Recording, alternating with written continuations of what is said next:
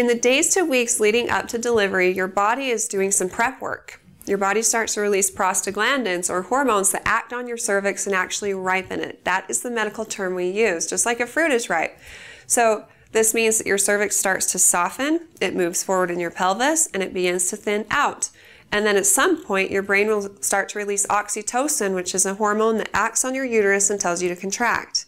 Now, these contractions, once they get intense and frequent enough, will act on your cervix and it will begin to dilate. Usually this prep work, like I said, happens in the days to weeks leading up to delivery, and most first-time moms deliver between 39.5 and 40.5 weeks. But for an unfortunate few, they get to 41 weeks and they still haven't delivered. And of course, the problem is that their body hasn't done any of this prep work.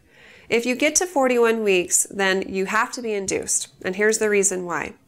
Placentas have expiration dates on them, but they're just not stamped anywhere we can see them, which means that they will eventually stop feeding your baby like they should.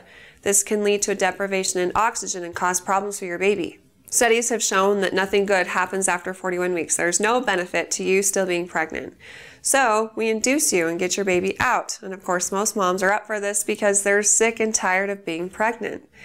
The induction process can be long and hard in these circumstances because we have to do what your body should have been doing in the days to weeks leading up to delivery. We just try to squish it into a day or two.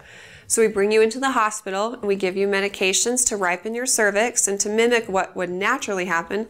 And then after this ripening process, we give you pitocin, or it's also known as oxytocin, and this causes your uterus to contract, which makes you dilate and puts you into labor and helps you have your baby.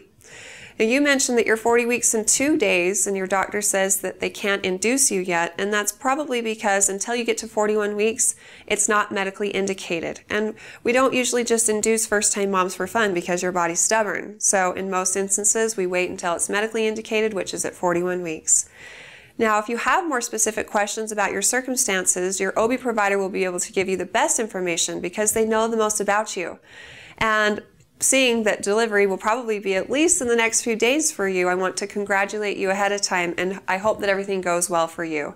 If you have more questions in the future for me, please feel free to ask them on our Facebook page at facebook.com/InterMountainMoms, and recommend us to your friends and family too.